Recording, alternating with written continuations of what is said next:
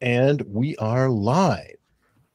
Welcome back, Scott Rouse, Greg Hartley, Half the Behavior Panel. How you doing? Great. Good. Thanks How for you having us. doing? We always love this show. Yeah. Well, we love having you. It's like I can't let you get too far away, or you'll disappear and you won't come back. No, we'll be back. Well, yeah, next week, as a matter of fact. Oh yeah. No, this can be. Oh fun. yeah, with Peter Hyatt. Yeah, Yep. that'll be great. That'll be good. Yeah, that'll be a good one.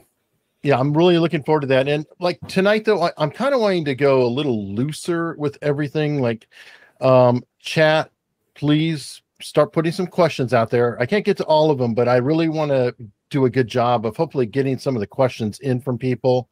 And let's branch out a little bit and not just talk about body language, even though I have one video I want to show you, 1 minute video, but a little interrogation. And then we have somebody joining us later who you guys will be baselining and questioning as well. Perfect. Yeah. And that's a sequel to the show. So it's just kind of a free-for-all fun. I'm really looking forward to it. I'm going to start out actually because things go off the rail and it's like, oh, how do I fit it in? I'm going to start out the gate with the one video. And this individual is John Pierce. He was the lawyer for Kyle Rittenhouse, and he is no longer the lawyer for Kyle Rittenhouse. I can give more details later, but that's just that's a very, very thumbnail sketch of him. But he has been accused of, let's just say, lying and maybe taking the money that has been donated to Kyle Rittenhouse or money mismanagement. So this is what the question is about, and he's being confronted with. This is from Tim Pool. So this is Tim Pool's sidekick. And then you'll see Tim Pool ask the question, and then you'll see John Pierce. So if you're going, wow, yeah, okay, scruffy lawyer, hippie, cool. We're all over. I like Tim Pool. He's cool.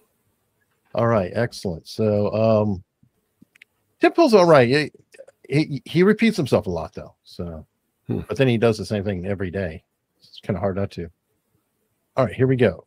So we've got a pretty tough question for you before we sign off. I'm surprised there wasn't one yet. But oh no, there's a bunch of them, but I'm just you're being very diplomatic. He's curating and sifting them. through them. Thank you. Yeah. But this one, of course, pertaining to Kyle Rittenhouse, and a lot of people want to know. They say that you've been accused of taking money from Kyle Rittenhouse, and they'd like to know if you have a response. So that's completely untrue. And I'm just going to leave it at that because, there could be pending litigation about that, but that's completely 1,000% untrue and never do such a thing. And I wish nothing but the best for Kyle, and he's completely innocent and needs to be acquitted. I do want to say one thing to a lot of people too that you need to understand, and I'll throw a reference. And that's it. I mean, So I'll know hop you in guys, immediately. Yeah, I'll hop in immediately. For me, if I don't know the guy's speech patterns, I have to go watch him and see, does he always say 1,000%? We always, that's a red flag. When somebody says 1,000%, a billion, that's a red flag. We'll just leave it at that. Yeah. And when he starts talking, once he asks a question, you see him backing up a little bit, gets that shoulder going a little bit. Then he starts what we call fading facts. He starts talking as that voice, and the longer he talks, the quieter he gets, the longer it goes. I don't know anything about this. I don't know who that guy is. I know who Tim Pool is, but I would say, hey man, if I had Tim Pool decide, I'd say, man, bet $50, bet $100 that he's not telling the truth.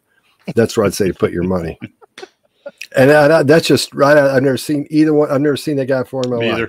Me either. That's where my money is. Yeah. On that little piece of information. Yeah. Well, I understand it. I looked at it, so I just started laughing. I'm like, okay. Yep. Yeah. Oh yeah, they started every tick, every tell, everything you can imagine. Yeah, I've got a buddy who has Tourette's, and he might not tick that much.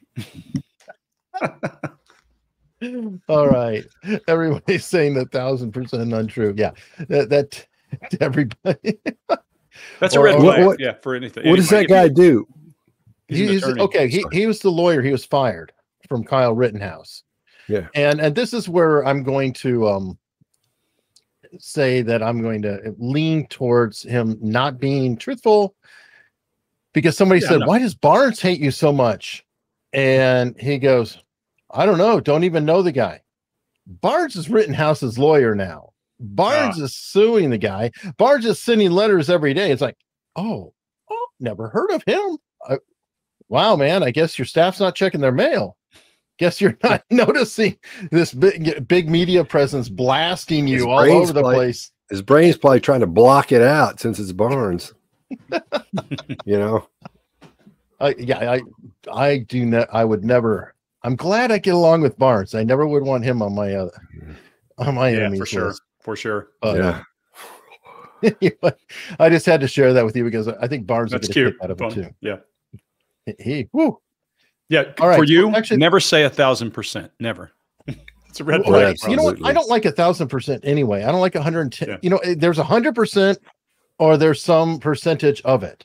If you know, stay away from the word absolutely. Try to do that. And that's becoming a standard word for a lot of people. But yeah, you just got to be careful with it. Yep. What was it? My trip up word used to be actually.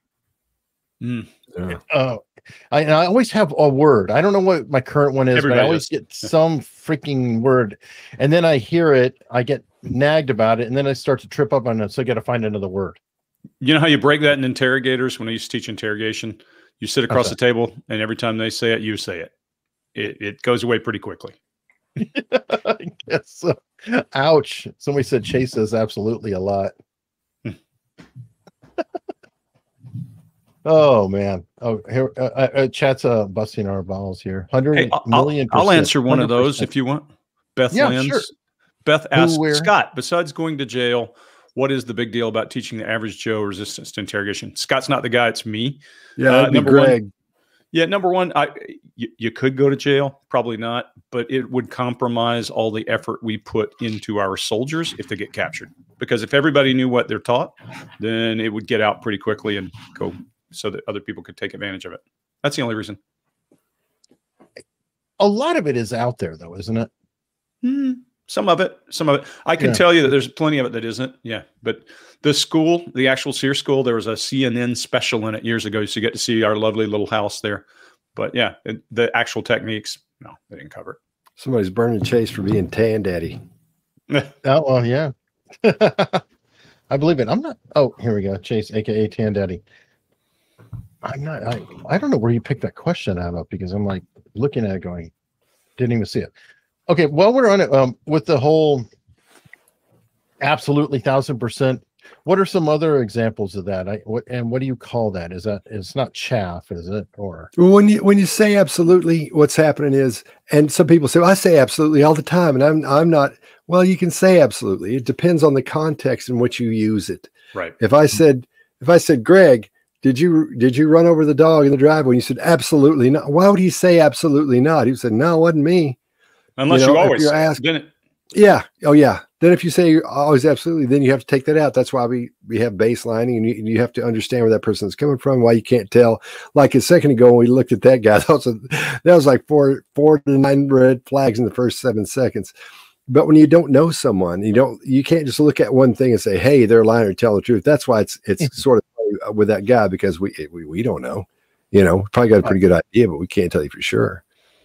Now you do take it back though. If you have a child, you're absolutely going to say, "Can I borrow the car?" Absolutely not. Yeah. So it's defining. It's different when you use it that way. And most of the time that it keys Scott's red flag is when these people are in talking and they never say absolutely until you say, "Did you murder?" And they go, "Absolutely not." That's a weird kind of a use of it. And we see it a lot. You just see it in interrogation. The interesting piece, guys, is people in interrogation are just amplified versions of what they are here. I've spent more of my life out of the interrogation room than in officially these days. And I see people in corporate America every day doing the same kind of things. Okay. Cool. Got some questions coming in here. Can you tell us how you discern between intuition and projection? And I think this was a damn good question. It's a great question. So for me, when I think about intuition, fear, that whole gift of fear thing, all those concepts, some of it is tied to projection, of course. Hi, Scott's mom. Some of it can be projection. You got to be careful. But all I think that intuition is the ability to take a frame of reference and apply it to something you're seeing. That's all I think it is. Now, nobody really can tell me I'm right or wrong. We've never proven it. But if I see something enough times and then I see another situation, I can overlay it. I think that's intuition in itself. And having the ability to tie all those different things together fairly rapidly means that you can do that. What you got to ask yourself, though, is it just that I feel like that person's not trustworthy, or is there some reason? So I'm always careful about, I'm pretty intuitive as a guy, but not compared to any woman. And I always say, my first gut, I go back and look and try to figure out, why did I think that? And you should do the same. Is that helpful? Greg nailed it. I can't add anything to that. I just be repeating what he said. Well, I guess my other one would be another angle with the same question. How do you discern that you're actually intuiting something and you're not projecting your own feelings, thoughts, and prejudices on that other person? I'm wondering, it could be written in that way. You know, it's like, know yourself. Know yourself. Know yourself is the first thing, right? If you don't know yourself, and a lot of people don't, one of the hardest things in life for people is to align all of your views. You know, having an underlying thing that causes you to wake up in the morning or causes you to put how you string the world together is important. If every time you come up with something it's because you saw it last on the internet, you probably are going to be projecting, because you're just constantly getting new input. You don't have a foundation that everything ties through together. And not to say there's anything wrong with that. That's the way you want to live, but knowing yourself is the only way to have any idea about that you're projecting. Yeah, and when you're dealing with intuition, you're talking about it's your brain that gives you that's the intuition part of it. That's why women are so good at it, because their brains receive and catch and sort information much quicker than guys' brains do. So the intuition part of it is that feeling. You get your gut feeling, and what gives you that gut feeling is this little thing in the back of your head at the base of the brainstem called the locus ceruleus. And what gathers the information up to give it that is this thing called the fusiform gyrus. And I'm always talking about the fusiform gyrus. It collects all the little things, movements and sounds and things going on right in front of you. All the small things. It collects all those and it throws them back there. Then you've got the mid-temporal gyrus that collects all the big movements. We see some plane fly by, a duck walking around, somebody moving, the big moves, big shoulder moves, big body moves.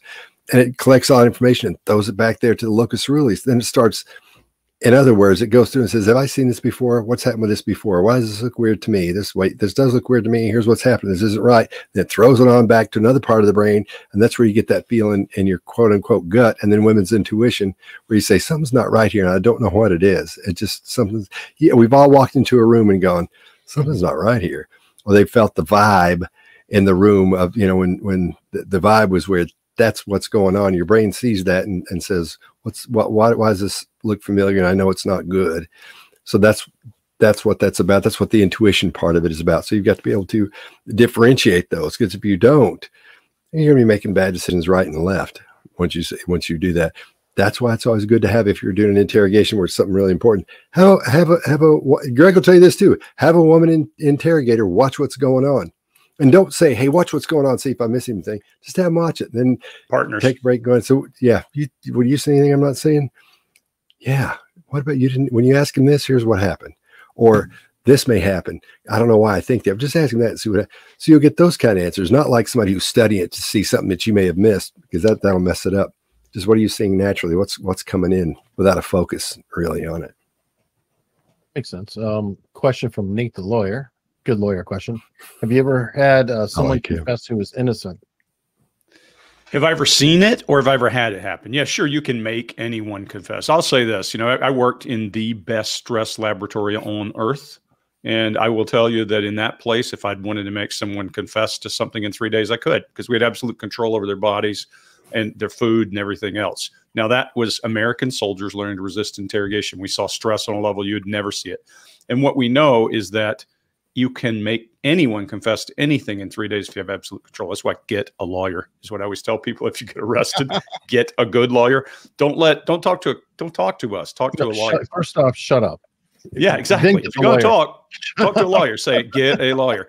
But yeah, guys, I've gone out of my way in my entire life to try not to get the wrong information. And remember, a lot of what I did was intelligence interrogation. Confessions may be part of that, like bad guy stuff when you're dealing with terrorists.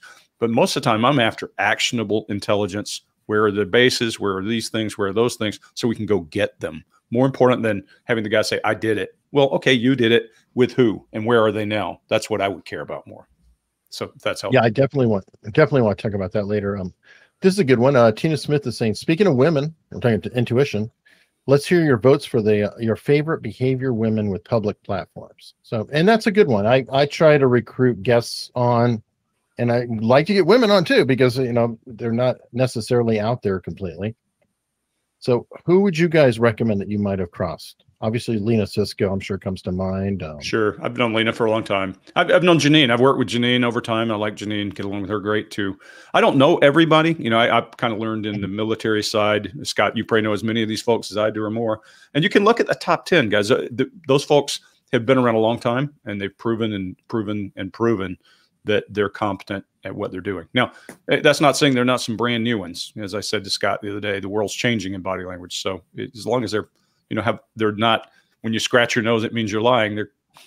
Then listen to them. Well, that's when I'm doing it. And we got Tracy Brown as well, I think.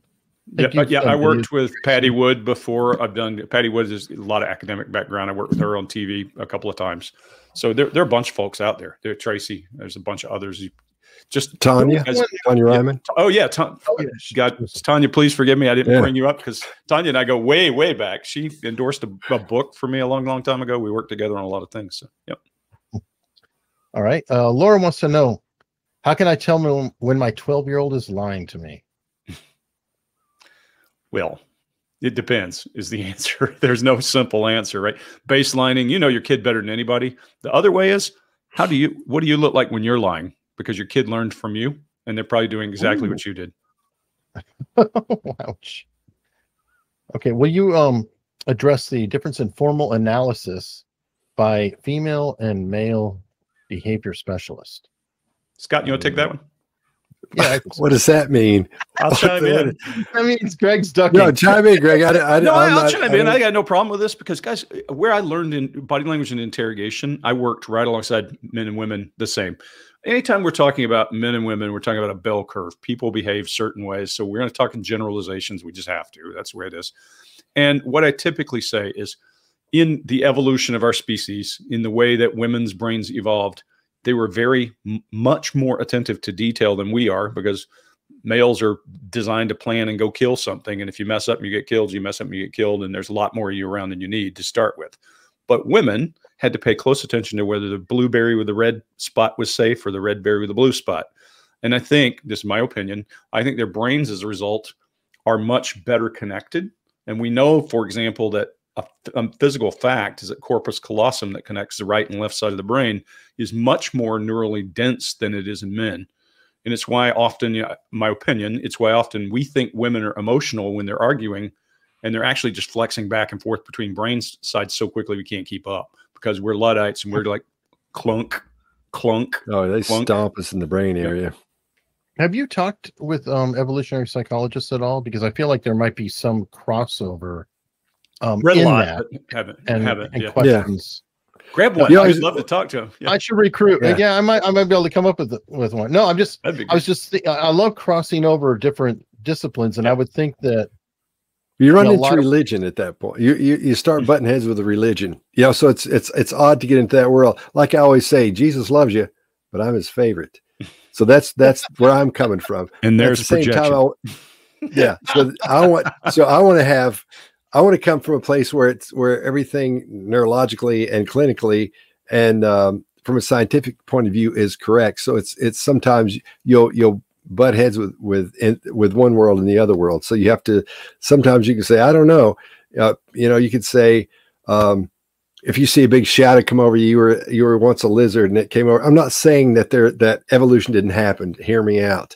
But, a big shadow came over you, and that's why when something bad. Well, why didn't big guns? Why didn't he say, you know what, I'm going to make it so there could be, when a shadow comes over you, there's be some clues, clue what's going to happen. So you'll see these danger signs. I mean, when you think about it, it could go both ways. So when that argument starts, but I lean toward the religious. Well, my evolution is not going to millions and millions. I don't care if you are not good at picking out which berry to eat, you just don't reproduce. That's the kind of evolution I mean. Right. I believe there were dinosaurs and all that. Don't get me wrong. I'm not like a hardcore. There were no dinosaurs, and God put the bones there to fool us.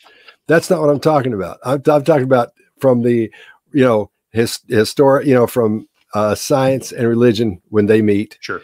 And it gets ugly sometimes. So yeah, people get angry over those. It's a tough spot.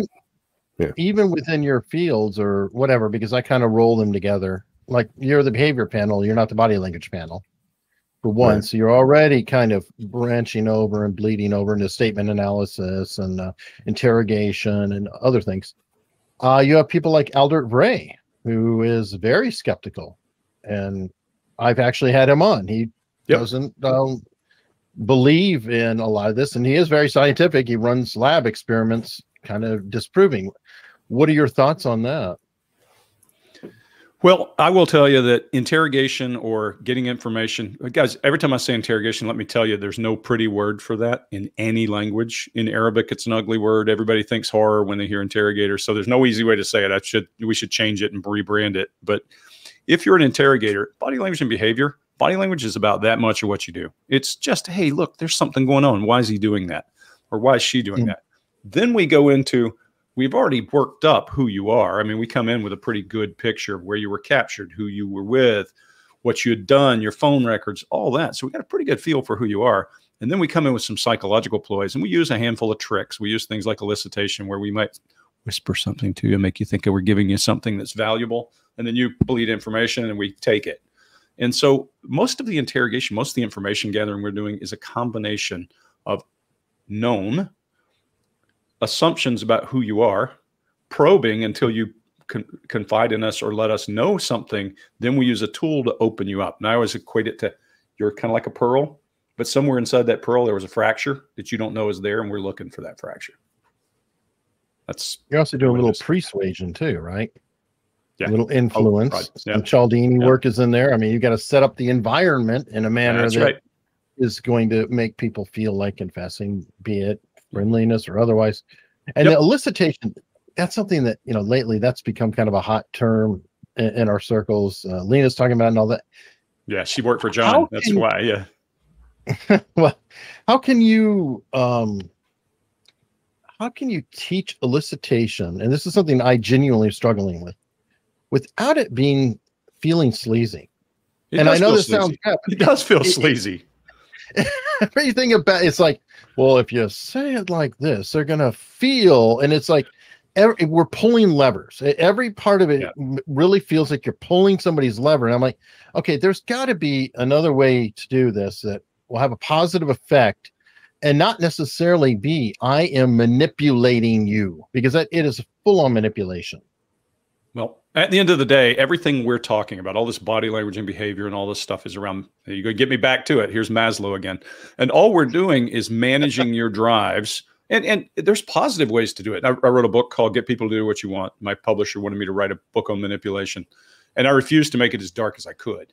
I made it more about light and how do you make people's careers better? How do you, make a person feel better about something? But all these things prey on that need to belong and the need to differentiate or establish esteem. That's all these things do. Every tool we're using.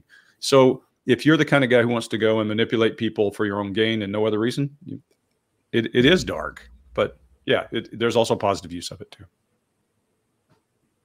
Scott, you're so quiet. Oh, I'm down here. I've got an iPad down here. I'm reading the questions these people are asked. There's a whole thing going on down there I wasn't aware of. These people are fussing everything down there. I'll throw going back and forth. Do you believe there's some truth to mental telepathy? I do, because I can be thinking about my mom and she'll call. Or if one of us gets sick, my brother or sister, she goes, I don't, I wonder how Mitch is doing or Ellen's doing. I got to give him a call. That, as far as that goes, I'm not saying I can tell you what number and all that stuff, but I think a connection between a mother and a child or somebody that you have blood with, I don't think you can tell them what number they're thinking of. I don't think you can tell them what color they're thinking of, those types of things. But I'm saying you'll get a feeling something's not right. You always hear that thing about twins. When they say, I smashed my finger and his finger hurt. Not like that kind of thing. But, one will be really bummed out and the other one will go, call him from across the, the United States and go, what's going on? Why do you feel weird? So that kind of thing, I do feel like there's a little something there. How deep it goes, I have no earthly idea, because I've never seen anybody, guess my card that wasn't a magician, that kind of thing. Well, twin studies are if you look at some of the twin studies, those can be just downright spooky. Yeah. You know, the twins separated at birth that were adopted by two different families, and they wound up, you know, and they're they both marry firemen with a red truck and a and with the same wife, both named Becky, and and exact number of kids, and the kids' names. Some of that does get weird, and they're dressing the same. Now, it could be a cultural thing that they wind up getting picked up at the same culture. I don't know. Serious note, do you guys ever use proper tools like this in interrogation? Yeah, that you know the whole story. A guy I know who was an interrogator. That the story Lena told you about the guy who used it in Mogadishu. Yeah, used the Game Boy. That's a beautiful thing. You know, I've used the body language. I've used body language and said, "Look, I can tell when you're lying." I did it on History Channel. There's a woman, brilliant woman, but I went in and said, "Look, I could tell when you're lying because I've been watching her long enough, and I baselined her eye movement and everything else." And she said, "Well, I think that's smoke and mirrors or something like that." And I said, "Okay, well, let's try it." And I'd ask her a question when she told me a lie. I said, "And that's a lie. And that's a lie. That's true. That's true. That's a lie." And apparently I was right enough that she said, "Okay, I'll just tell you what I did." And they had a story they were supposed to hide. There were 9 Americans who went out, did this thing, and then we captured them. We had to break the story within 24 hours. It took 12. So it was I believe a survivor show. Yeah. Well, and that same story or something very similar was used both in the TV show Homicide and in The Wire. And their variation was they used a copy machine. Yeah. Which was pretty freaking funny. You know, a sheet of paper, and they just go ahead and hit the button, and it spits out lie. That's funny. That's funny. Well, I saw the pictures from the guy who did it in Mogadishu, and it was pretty funny. It is. It's funny you said. This is actually a good morality question. You see, I want to mix it up with these things, but I mean, do you guys ever worry that you're training someone who's a bad person, like a bad cop? Yeah. You have to. There's no way you can weed all that out because you're training groups and you're not talking to each one of them. And any group's going to have, when you're dealing with, let's get into psychopaths. When you're dealing with psychopaths, they want to be in positions of power. So anything from the doorman up to, you know, the person in charge of whatever it is, cop, preacher, priest, whatever it is, they want to be the person in charge. So there's going to be one or two of them, or that personality type in there where they're psychopaths. I don't know, but you'll have the covert narcissist or the malignant narcissist in there, and covert narcissist hiding their narcissism from others that will be in there wanting those positions of power. So, and with some of the military folks that we deal with, you're going to have a little bit of that in there. So there's no way to get around it. Hare says 1% of the population. If 1% of the population is psychopath, then you got to, you know, if you're going to reach millions or hundreds of thousands of people, you're going to touch people. And it's probably people who are drawn to the story. Your cops, but it's going to be a higher percentage of military cops just because it's going to attract them, right? Or at least it'll try. Well, then they have to sort through. Yeah. If you do, I mean, I imagine that you, especially Scott, because he's got a thing for psychopaths. When you're picking up on it, and you're like, let's say in a group class or something, do you just kind of nudge one of the buddies and just go, "Hey, tell me about your buddy"? No, because there's that relationship isn't happening there. It's a group, you know. And you'll ask questions and you'll talk to some guys before and some guys after, but there's no way to get in there and to meet everybody and talk to them and get there's just no way. Some guys you'll talk to after they want to talk about, what was that book? Tell me about that book. But you usually there's just. It's just talking. It's like going and giving a talk somewhere almost. You know, you don't get enough time with each person to be able to tell something like that. And if you did, it'd be crazy because you can't tell in that short amount of time. It's impossible. No matter what they're doing or what's happening, you can't nail one that quickly. Sometimes it takes 6 months or a year to be able to diagnose one properly. So you can get cues and say this might be what's happening, but do what? No, I was laughing at the old drill sergeant comment. Oh, which one? I was going to say, Greg, with your military background and all the people who are here we go. I don't think you have feelings to hurt, Dr. Wood. Anyway, Oh no, cops aren't psychopaths. That's not what I'm saying. Don't start that. Don't start that with me, because I'll come on. I said there's a higher percentage of them trying to become cops. Yeah, and drawn to it. Yeah, and they don't get it. Yeah, so don't mistake what I'm saying, because I will fight you with that one. Believe me, I'm loaded for bear on that. So is he being mean? I can't tell. Is he joking? No, he's being a cheeky bastard. I know him. Okay, everybody. Okay, I don't want somebody to take what I'm saying and go, "This guy says they're cops are psychopaths." No, that's not what I'm saying. He just likes to debate and have fun. No, Greg, you, I'm guessing, have potentially run across them within your command or people you might have been. Yeah, just remember when you're in ops. You don't happen to fall into ops. It's a hell of a process for those guys to get there. So now you might have some guys in the task force, helicopter guys and that kind of thing who make it, who are patrol guys and that kind of.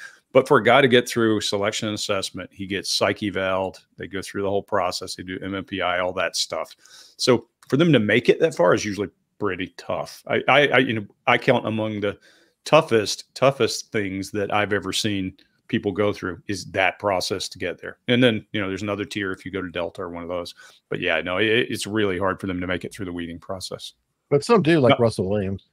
Not saying they don't, right? Yeah, because some people are good at hiding. But remember, you can be a psychopath, but you got to be a damn strong psychopath to get through all that. And so if you're lazy to go with it, you're not going to make it. And if you are easy to break, you're not going to make it. So yeah, there's a lot of other filters there. Had to get that up for Scott. Well, guess what? We have a guest with us. Hey, Rich. man. Hey, Rich. Oh, and he is muted. There we go. How we doing, guys? We're doing good. Great. Love your room. Yeah. The mic was off for a second. Did I do that seamlessly, or was it noticeable? Yeah, we do it to each other all the time. So you're. Yeah. Well, no, what's funny is they messed with each other. If you guys ever check out the show, they especially try to get Chase. So Chase will start talking muted, and then Mark is the worst about it because Mark will go, Yeah. They got me yesterday. So you're on the screen. Yeah, you just popped on. Not. Yeah, I just popped in. I heard you. It was really quick. You got me. I was over there reading something on locals, and I heard it, and I'm like, no. That's all right. Oh, I see how it is. He doesn't pay attention. He's going to be a star. No. Oh, God, stop. Right. We wanted to, put you guys together. I'm going to just kind of sit back and enjoy the show. I have zero preparation. I've done no preparation for the show at all. Just kind of hanging out, having fun.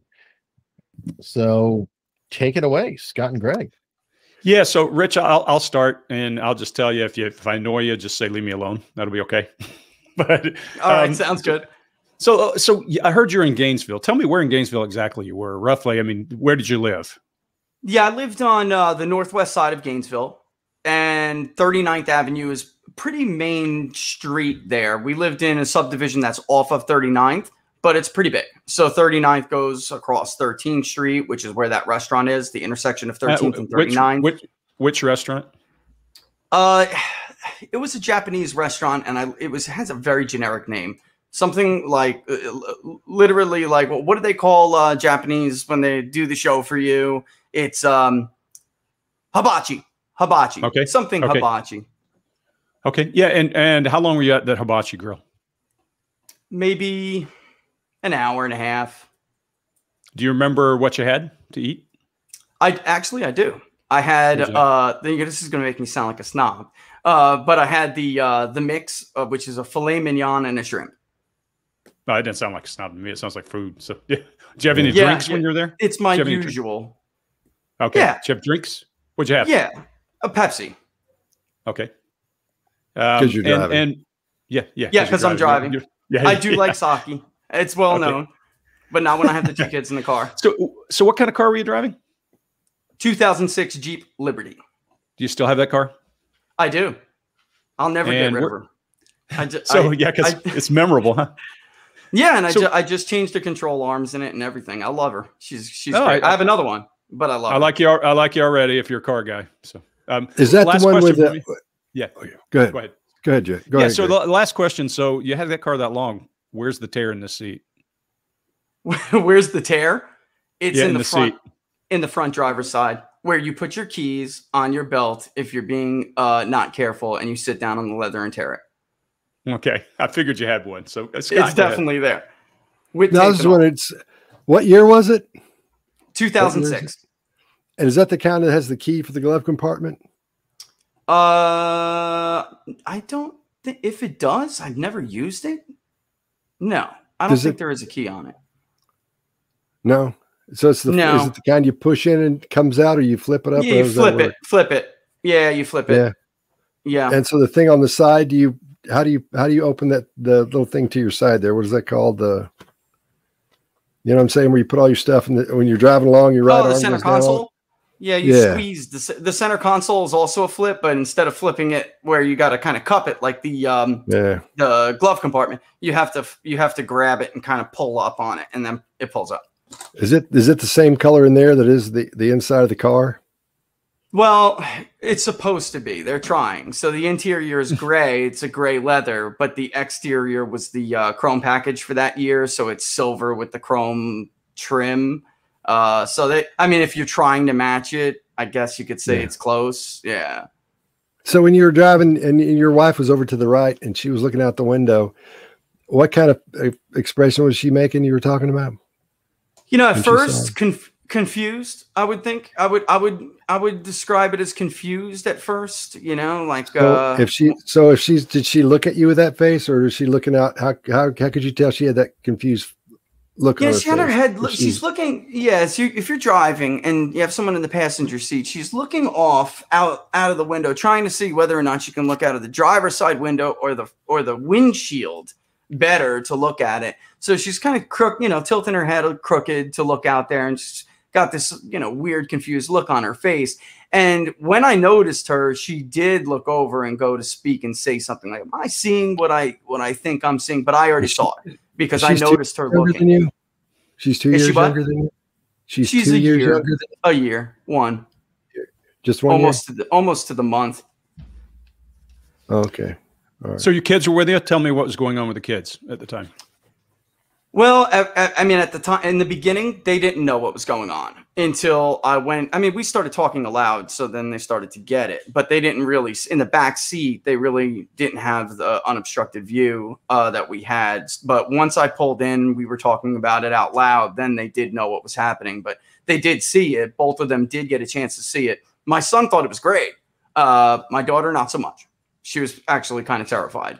And I scared her even more because I wanted to get out and look, which she didn't. How long before your children started looking at it after, you saw it? Then did you say, look, or what? How did you let them know that was happening? Well, I cut the wheel hard. I cut this guy off to get in because as you're coming up 39th Avenue, it was over this subdivision. It doesn't have a sign, but it's called Hazel Heights. And we used to live in there years before. And I knew, so I know the area. I cut the guy off and I knew that was basically my last chance to get into that subdivision. There are two right-hand turns into that subdivision, but there are more than that, but there are only two that connect. Did he see this too? Through the streets. Did he see this too? My son? No, the guy driving. Cut off. Guy driving.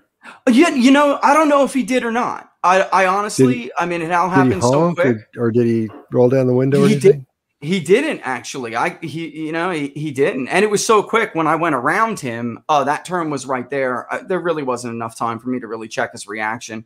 I got in front of him, and then I made that right.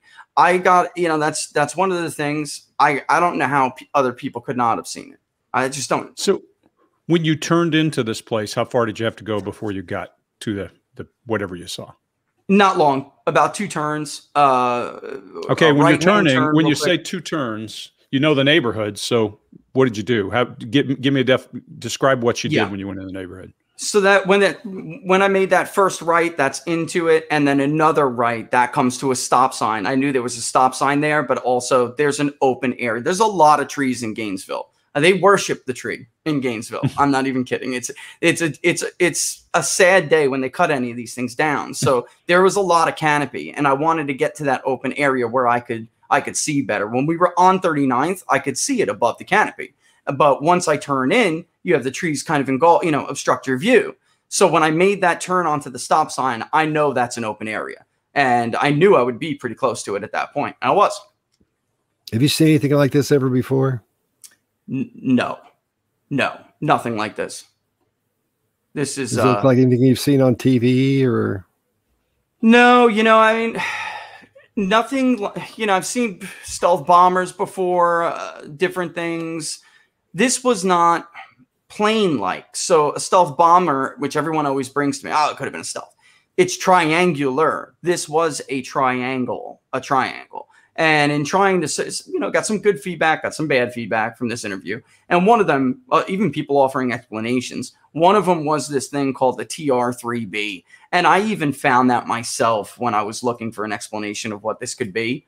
I mean, close, but not it. If I had to say it resembled something that I've seen before, it's that. But I only saw that. If it's real, we don't even know if it really exists. When your wife describes it, what does she describe about it that is different than what you described, that you correct her on? Anything? No, not really. When I got off the interview yesterday, she was trying to say, you could have said this a little bit differently to describe the layering of that. She has better vision than me too. So that there definitely is that. That's she doesn't wear glasses like I wear glasses. And I had my glasses on. But she had a couple better ways to describe that layering. But generally, I mean, it was so obvious right there. I mean, it's right there. So how big was this thing? Big. It's about. I'm estimating it's about 500 to 1,000 feet in the air tops. So if I'm taking that into consideration, bigger than a football field. That it was huge. Huge.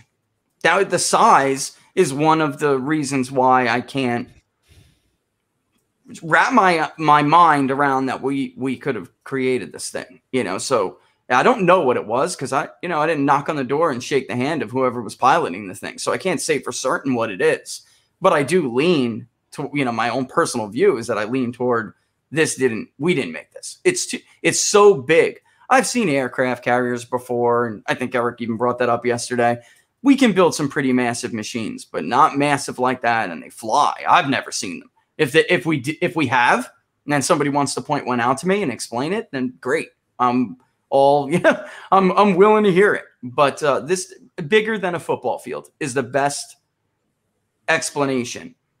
So when you say it was triangular, what do you mean by triangular? It was flat triangle, four-sided triangle, or three-sided triangle? Yeah, it was a three-sided, I would say, equal sides, just about equal sides. Maybe the back was a little bit shorter, shorter in length. But I don't mean triangular. It was a triangle. Like a pyramid? In shape. No, because it didn't have height that tapered.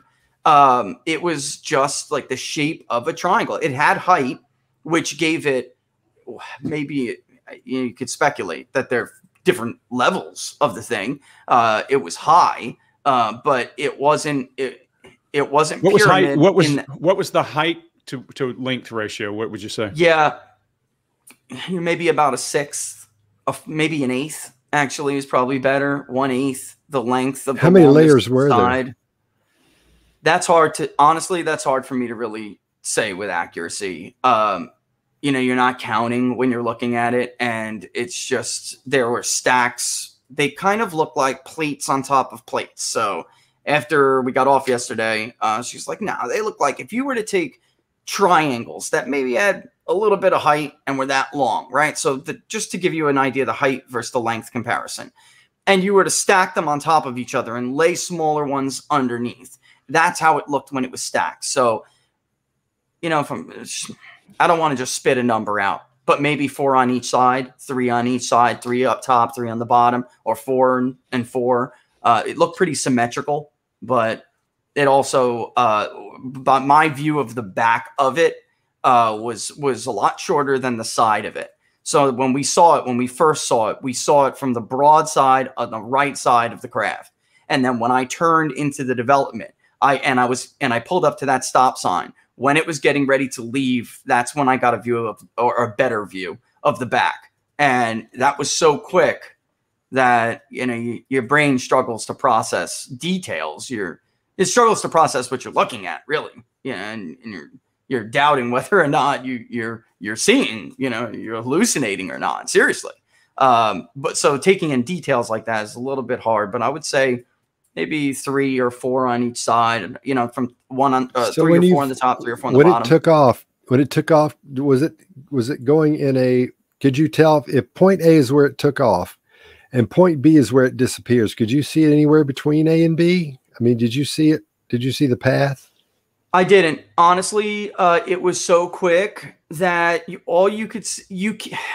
see maybe a blur. It moves so fast that you can see it get ready to go forward and do what I tried to describe last night, and then it was a pinpoint in the sky and then gone in a second, and you could see it in that distance, so small, like a star, and then gone. Would you say it just went from here to here? Like was here, went away, and showed up here? Could you say that about it? You're seeing it here, then it disappears and just shows up here on the way out, and maybe does that again. You know, I mean, I guess it could have. I don't understand how it even did that to begin with. So, you know, maybe, but the only thing that makes me doubt that it went from a point A to a point B and stop is that from that distant speck in the sky, it disappeared. As if it, you know, which gives me the impression that it was a continual motion, and it left.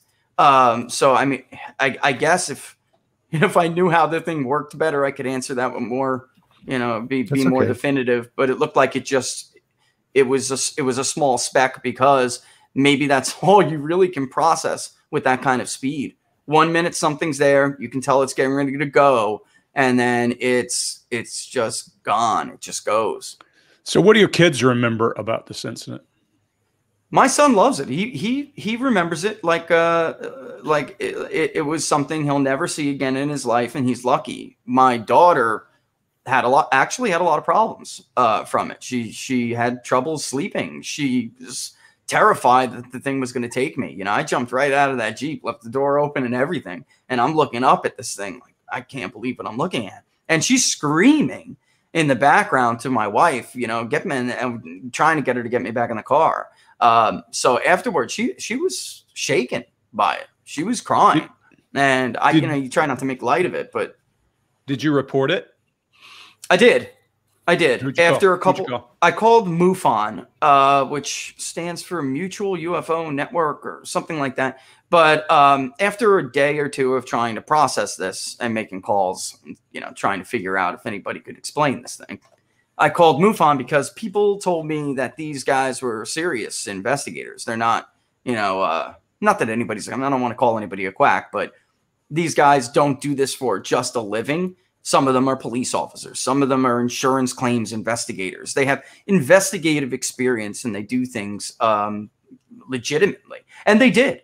And when they came, he's the one who was in charge. He separated my wife and I. He wanted to hear the story differently from me and her without us being able to collaborate, you know, our stories. And then I asked us to draw it out, you know, basically see if any. How long after you saw it did this happen? They were quick. Maybe about 3 days. They came out pretty quick. So it was. I took about a day or two to call because I was processing. A couple of last questions from me. What do you think was inside that thing? I'll tell you, I don't know, but I want to. Really. Well, if you were taking a wild guess, what you think's inside, what would you say? How it would look, based on what you saw outside? You know, your imagination can go wild. Really, it can. You know, that I do think I'll say this. I do think something must have been inside, because there was a detail that I didn't get into last night, which is when I was looking at the sides where we were talking about different levels, you could see lights in there. And I don't mean they were lights like projecting lights or aircraft lights. It looked like lights from inside. And that detail alone makes me think, well, why would there be lighting if there wasn't, you know, living form in there of some sort? But also the size of it. I just don't know why you would build an unmanned craft that large, unless maybe, like Eric said last night, you're transporting something. But this looked like it was beautiful. And I don't know how somebody, something, whatever it may be, would build something like that and not appreciate it. It's like building a beautiful Stingray and not driving it. It just makes no sense. I don't think it could have been us. So I really can't say for certain it's some alien race or something, but I'll tell you for certain, I don't believe it was human. I don't believe there were human beings in that thing. We can't do what I saw. We just can't. I wish we could, but we can't. Okay. Thanks. I'm good, Greg, if you are. I'm good. Yeah. So you want to know what we think? Yeah, I do. Yeah, I believe you. I believe you. You're telling me exactly what you remember you saw. Exactly that. And you know that's guys, as far as you can go in any of this with anything that we can't explain is exactly that. And people are going to say your blink rate was up, but your blink rate is always up. I watched you. Your blink rate is higher than normal naturally. It is. And you slowed down. Yeah. You slowed down when you got to processing things. I watched that. There's enough illustrating in that. I'll stop there, Scott. You want to? Yeah. And when you start thinking, when you're remembering something, if you took what you said last night and compared it to what you just said, it's going to be the same. And I would say it's going to be the same speed, slowing down, same speed, and all those types of things. When we're asking all those odd questions about the inside of your car and all that stuff, we're just seeing how you process memories and how you process thinking of something. It didn't take you very long to start processing what you're telling us about because you're excited about it. And the reason that you're talking so much about it is because that's what you do for a living. So some people say, well, he didn't shut up the whole time. He kept talking. That's what you do. So you're used to doing that. You're used to driving the situation. Oops, sorry. And being the one in charge of that. So that's what's happened there. You're keeping it rolling. So everything you've said is the very same. I didn't see one. The only thing that bothered me was that part about your wife last night where she was looking out the window, but you hadn't told me about how she was looking up in the front of the window. That was different there. That's why at the first I was kind of, okay, here we go. I must have missed it. But that was the only thing, but you cleaned that up fairly quickly and it made sense. So our baselining, those questions, all those questions we're asking you about baseline, we're looking for your cadence of speech, for things like that, so we could tell if you stammered, changed, or stalled, because I'm sure I asked you a question somebody had never had. And then when we're asking you questions and your eye accessing to your right for memory about the tear in the seat specifically to see where you're going for memory, because you know where the tear is. And a car guy, I can tell. So I knew you would know where the tear is. Yeah. Who did the tear? That's what we want to know. Who did I'm sure it's him. you know, first my wife did it, but then I made it worse. And she can give me a lot of stuff over that because I made a big deal about it when she did it. And I'm like, this is why I can't have leather. I should have got the upholstery. And then, of course, I did the same thing. And she's like, Yeah, there you go. You know? Crow. For me, your wife played a big part in this to help me with my decision, because when she was talking last night about what it looked like and your correction of, no, it was like this. It wasn't like two people said, oh, yeah, it was like that. If you'd said, oh, yeah, it was like that, then it didn't mean it wasn't like what she said it was, but it would have made me go something, you know, this is your story's starting to intertwine two different stories into one story, but you stuck to what you were talking about. That's another thing that we would be looking for, that we're looking for. So I think everything, I think from my perspective, I believe you. I think you saw what you say you saw. Yeah, this is why I wanted to do this. I had a lot of people, you know, this is not a good idea. Even Laura, you know, this is not, but, you know, the bottom line is I saw it. It happened. And these other people, you have pilots. You cannot say, okay, I saw something like that, and then go on with the rest of your life as if that doesn't have some kind of significance to it. If these things are out there, someone's got to be looking at them, right? And if nobody's taking it seriously, the only way for more people to draw the attention of whatever you want to call it, the government or whoever looks into this stuff, the only way to do that is by talking about it. So, well, there's a guy named Tom Reed that we talked to, and he was on that the Netflix special, the Berkshire's UFO. And the main thing that struck us as well, Greg and I as well, was his talk about how it was life-changing. From that moment on, things were different in this situation. And the same thing with the woman who was on there as well. She said that as well. And you focused on that, and you keep going back to that, how it's been a life-changing thing from them. From again, we talked about a religious aspect earlier, but talked about religion for a second. So even you're bringing that up, how that sort of, it might fight with that a little bit for you. So that was an interesting part as well. And I'm saying this for somebody watching, going, why would you think this and that? That's one of the things that for me anyway would trigger that makes me believe it as well. That makes it sound more believable to me, you know. And guys, all we can ask is that you tell us what you remember, and that's what you're doing. Yep. Yeah. And it's, you know, when something like that happens, you know, the first thing everybody asks you is, well, where's the picture, right? Where's the camera? Everyone has a cell phone. When you're seeing something like that, you're not thinking, oh, let me get myself. You can't believe what you're seeing. Your brain is struggling to take in the information. You're not jumping to the cell phone. You can compare that to someone starting shooting or some big active thing happening where your attention, your limbic system goes straight to that, makes you focus on that for your own safety. So that part I totally get. I agree. There you see a lot of things about ghost stories and UFOs and Bigfoot. Why didn't they have a camera out? In the situation, what you've described sounds like the situation where it would be, where you would be on fire with what's going to happen next. So that's probably why you didn't think about it. You're so focused on you and your family's there too. So that's another thing to add to it, you know? Yeah. So. And that, you know, now I think back about it, that is the only thing that did the kids or at least the girl, like I said, my son, he thought it was great. He thought it was epic. I mean, he ran and told all his friends, I got to see an alien spaceship. And look, we don't know what it was. We don't know what. I did try to explain it for 2 days, and it just from maybe part of this is my belief system, but I think a lot of people would do this.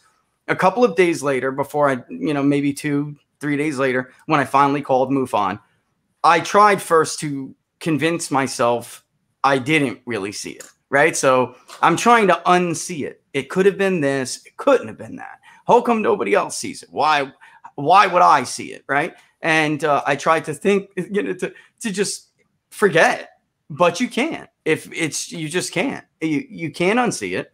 And then you just want, you know, you want it to happen again. Unfortunately, I think I'll probably go to my grave and not have any idea what was in that craft. That's it's much more likely than not. So, well, thanks for bringing this. Yeah, thank you. Yeah, no kidding. Thanks for doing this with us. Hey, no problem. I'm glad you guys were here to do it. I really thought this was the way to go. Oh, good. Well, thanks. Well, this is good too. People don't often get to see the actual process, and that's my big question for you, Rich. How did it feel? How did it feel? You know, mixed feelings. And then yesterday, when we were done, I had somebody send me, well, we got a lot of comments. We got a couple drops. It happens. And I had somebody send me, though, a comment, and one was sent to Laura. And together, those comments it made it worth it. So the first person who I know is like me, believer, you know, really validated what I thought, which is that people have a very open mind. And then the second comment was somebody who didn't believe, and usually takes all of these people who have these sightings, not even if they don't give them the benefit of the doubt, they think they're quacks. And the comment generally, Eric, was, you know what, because it came from Rich, I'm willing to have an open mind about it. You know, so those two alone made it worth it, even if I wind up losing a couple supporters in the short term. You know, it happens. Also the process right now, because I can tell you, just being baseline by the 4 behavior panels is not necessarily pleasant. And I was wondering how it felt for you, because you're under the scope, you're under the scope, and there's a whole chat was obviously reacting, which you're not reading, but it's amusing to watch because everybody's speculating continuously during it.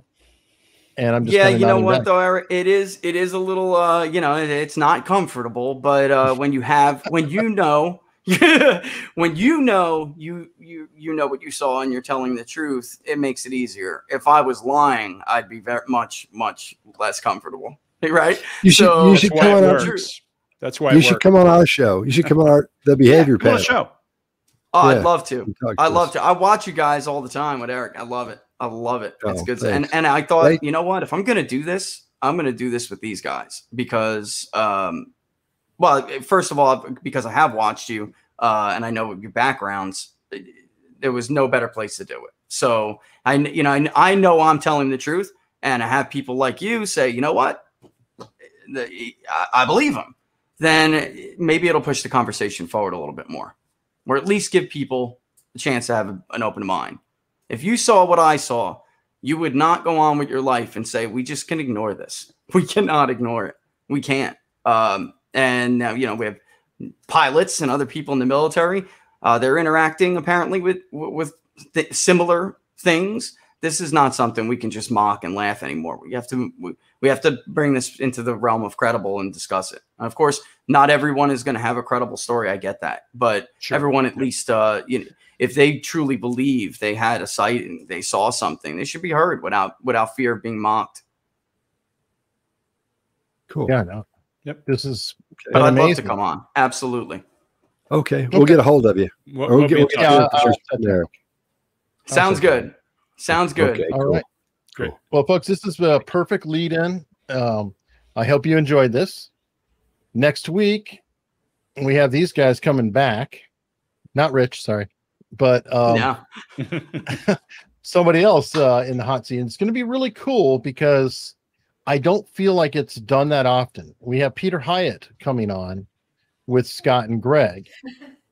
They're known for body language, etc., but obviously they do a lot more. Peter Hyatt is statement analysis, and he does a little body language, but he is full on statement analysis to the point of not really wanting to watch somebody give statements. He literally wants it written down in Avignon Sapir style to parse the words. And I think that everybody will enjoy, and we can compare and contrast. They've come to different conclusions about the McCanns. Peter Hyatt has been very, very strongly feeling one way.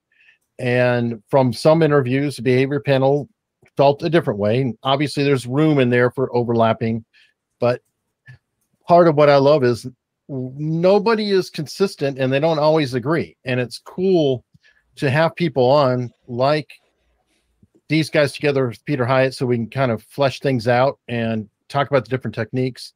Aldert Vray, who I really want to get on again. He's been on the show, and he is a scientist who is very skeptical of it, especially statement analysis. So it's really interesting, but I want to expose everybody to all of this because I think that these tools are incredibly powerful, but the majority of people using them could be causing a lot of damage unless they're highly trained, highly experienced. I mean, everybody in the behavior panel has years and years and years, but like if some quack like me goes out there and tries to do it, I'd be dangerous. And a lot of other people would just say, okay, I watched Lie to Me 10 times. You're lying. And there has actually been a study done on that, and that would be up Rich's alley, where they found that people after watching Lie to Me and other shows like that, I think The Mentalist was another one, that their accuracy rate in telling truth dipped to less than 50%. So they started out like at 51, 52% just coming off the street. And when they started watching the shows, they got worse. So I love this stuff, but I especially appreciate that, everybody I'm dealing with is pretty humble, I feel, and honest about where things are. So we're really excited about meeting Peter Hyatt, though. Oh, yeah, for sure. Yeah. I can't wait. I read his book. I can't wait to meet him. Yeah, it's going to be fun. It is going to be fun. So everybody consider subscribing. Yeah, guys, subscribe. This is one of our favorite things to do. Please subscribe. Eric needs a whole lot more subscribers than he has today. He's one of the best shows on. Yeah, thank you. Kidding. Without a doubt. Yeah. Without a doubt. And remember, Greg ran Sears School, so you never know where you can wind up if you don't know. Thank you so much.